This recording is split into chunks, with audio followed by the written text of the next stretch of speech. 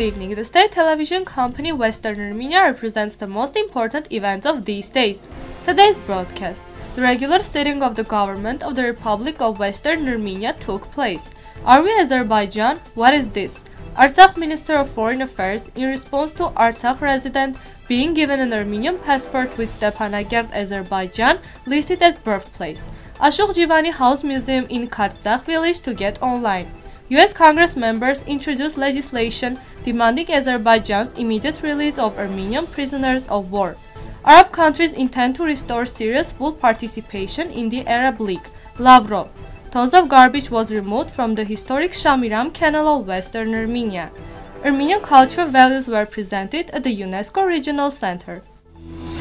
On March 16th, a regular sitting of the government of the Republic of Western Armenia was held, headed by Prime Minister Seda Melikyan, with the participation of the President of the Republic, Armen Abrahamian.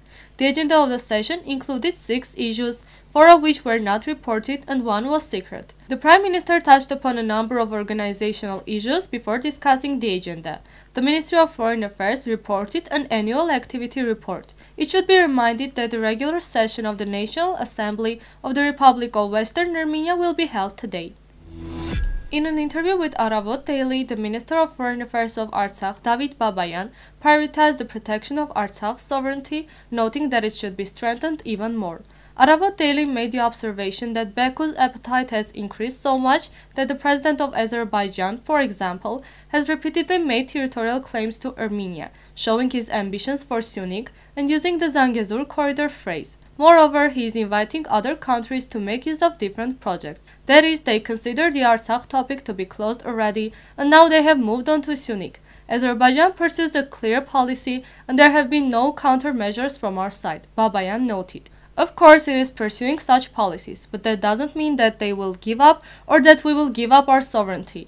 The smallest details can make a big difference here. For example, I ask a simple question to a half-insane woman who says Shushi was theirs. Okay, we understand that. She was a private citizen. She didn't understand. She was uneducated, etc.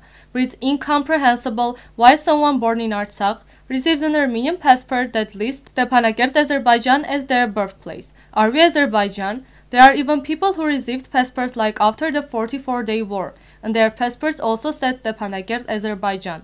What is this? Do we need to unite or not? Does Aliyev write Yerevan, Armenia in the passports of people born in Armenia? Write USSR. Why are you writing Azerbaijan? This is the only museum in Javakh that can be viewed online. The aim of this project is to allow people around the world to experience Armenian art. An Armenian version of the website of the Jivani House-Museum in the village of Kartsakh has been launched since December 2020. At the moment, the Russian and English versions of the website are ready but are not launched. The Georgian version is in the process of being created. The opportunity to visit the museum online has been created in the framework of the establishment of Jivani Online Museum program. The program is initiated by Javakheti Support Foundation and funded by the Ministry of Education, Science, Culture and Sport of Armenia. The official opening of the site will take place when all 4 languages will be launched. Admission to the museum is free. The website has an online shop that sells various souvenirs made by children with disabilities from Gyumri, as well as souvenirs with the theme of Ashokh Jivani. More than 30 US representatives joined House Intelligence Committee Chair Adam Schiff in introducing new legislation, led by the Congressional Armenian Caucus leaders, calling on Azerbaijan to immediately release Armenian prisoners of war and captured civilians, illegally kept hostages.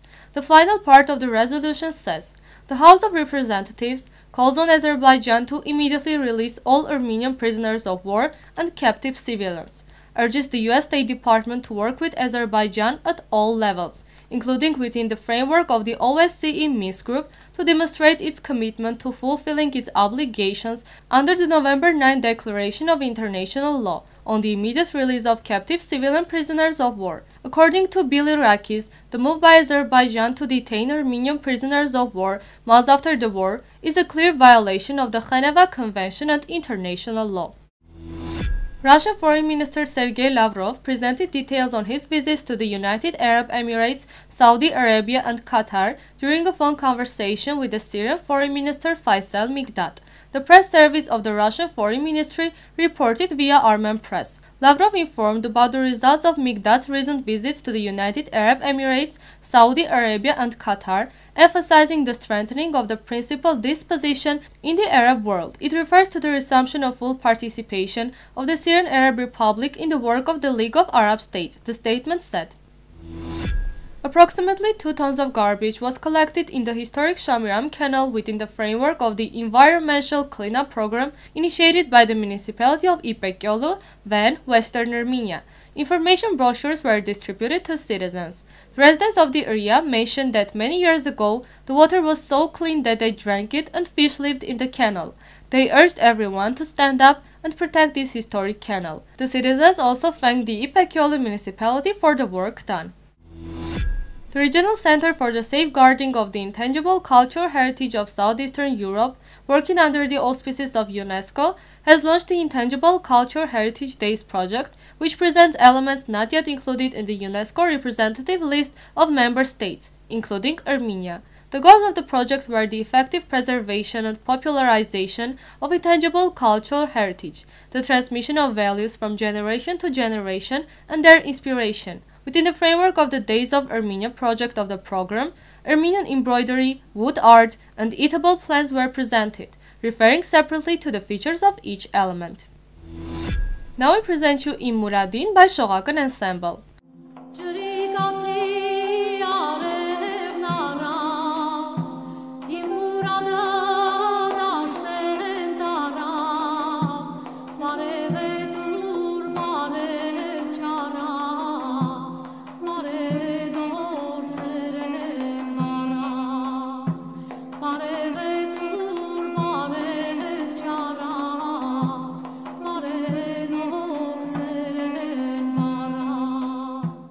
The full version is available on the official website of Western Armenia TV.